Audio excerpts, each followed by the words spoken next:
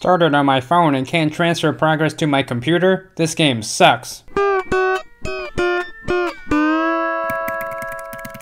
Welcome back to Arcade. I am Super Tommy. Let's add saving game progress fast with Firebase. You'll need a Firebase account and project, so go to firebase.google.com to set that up.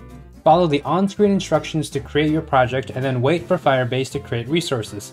It might take a while. Next thing is to create an app. Choose Web App and follow the on-screen instructions. Wait a little bit, and then we get the quick start instructions. Install the Firebase NPM package into your project and keep these instructions open. We'll need the config object a little bit later. You can also find these in the project center.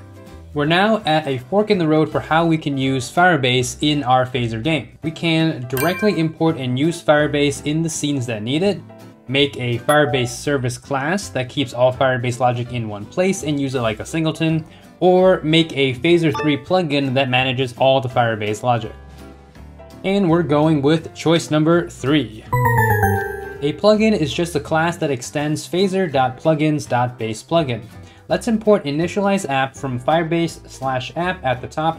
Copy over the Firebase config from the quick start instructions. In the constructor, we'll call initialize app and pass in the Firebase config.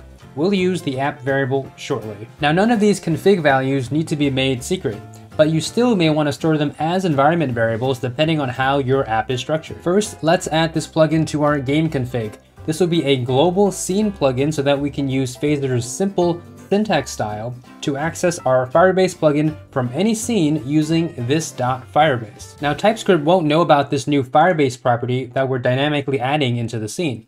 We can fix that by adding more typing information. Add this to any existing .d.ts file or simply create a new one. This is called declaration merging, and it lets us add more information to types that we did not create. For example, VS Code can now give us intelligent code completion for this.firebase inside a Phaser 3 scene. Pretty cool, right?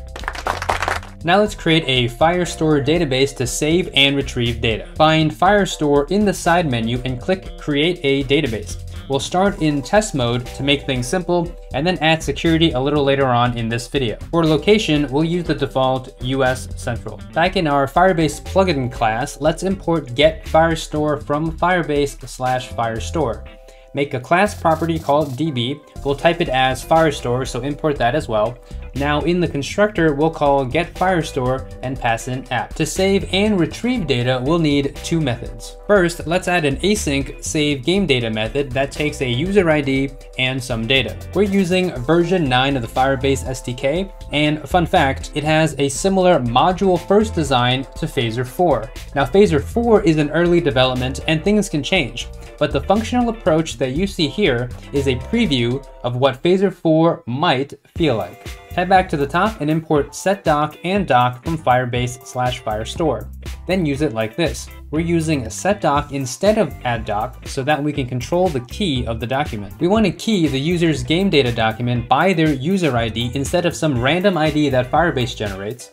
This way, we can easily look up a user's game data by their user ID. Now, if you're wondering where a user's ID is gonna come from, then keep watching, it'll all make sense in the end. Now, to get data, we can add an async load user data method that takes a user ID.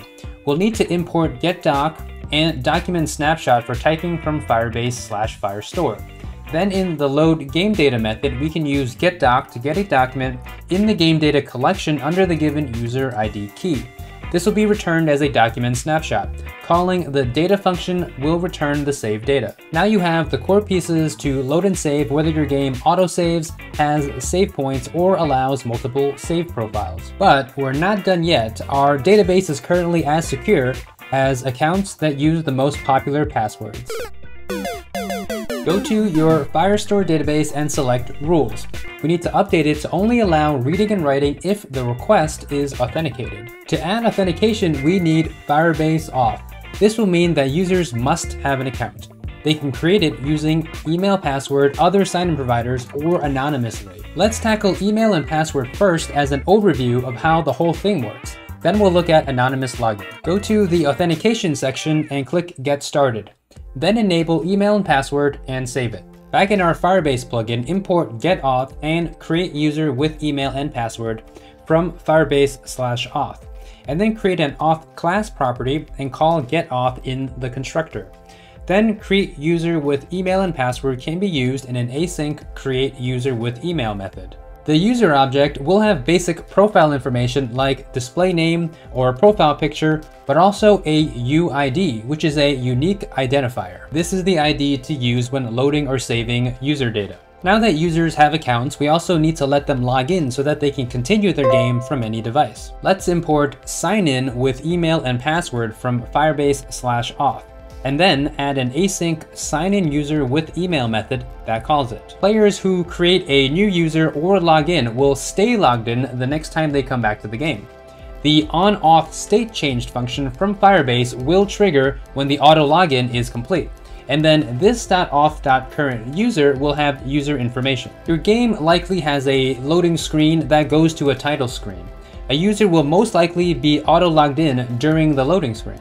We can check for that in the title screen by adding a getUser function that simply returns this.auth.currentUser. But if the current user doesn't exist because our game loaded too fast or we don't have a loading screen, then we'll need to pass a callback to onAuth state changed. Let's import onAuth state changed from Firebase/auth, and then create an onLoggedIn callback class property. Along with that, we'll want an auth state changed unsubscribe property to remove listening to auth state changes when the plugin is destroyed. Down in the constructor, we can give onAuth state changed a callback that calls this.onLoggedIn callback if it is set and there is a user object. If the user object is null, it means the user logged out. Now to set the logged-in callback, we can add an onLoggedIn method and set onLoggedIn callback to that passed-in callback. Then in our title screen scene, we can do something like this that goes straight to the game scene if the user is logged in or wait for a login. Your game's UI for creating an account and signing in will just call the create and sign in methods that we just created. But most users won't want to create an account before playing, and we can solve that by using anonymous accounts. First, we need to turn that on from the Firebase dashboard under sign-in method in Authentication. Import sign-in anonymously from Firebase/auth, and then add an async sign-in anonymously method. Call this method where you would allow the player to skip creating an account or logging in. But note that anonymous accounts cannot be used to load saved progress on another device. When the player is ready, they'll have to create a real account so that we can convert the anonymous account into a permanent one. Check out the Firebase docs on anonymous accounts to see how you can do that. Fun game, but little reason to keep playing. Doesn't even have a basic leaderboard. So how about adding a leaderboard for players to compete against each other on high score? With all that we've done so far, it'll be pretty easy. To add high scores, let's import add_doc and collection from Firebase/Firestore.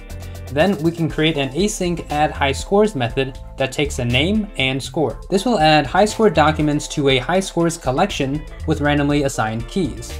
Because each player can have multiple high score entries, we don't want to key this by user ID. To retrieve a list of scores in descending order, we need to import query, order by, limit, and get docs from Firebase/Firestore, and then create a high scores method that creates a query on the high scores collection.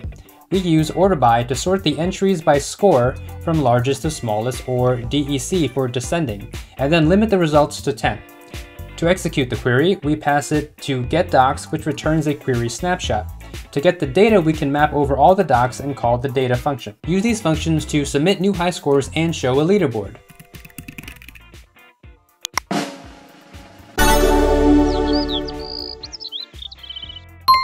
Love competing for high score on my work and home computers. Great game.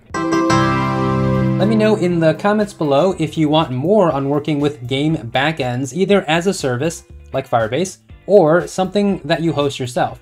For more on backend game development, check out this video over here.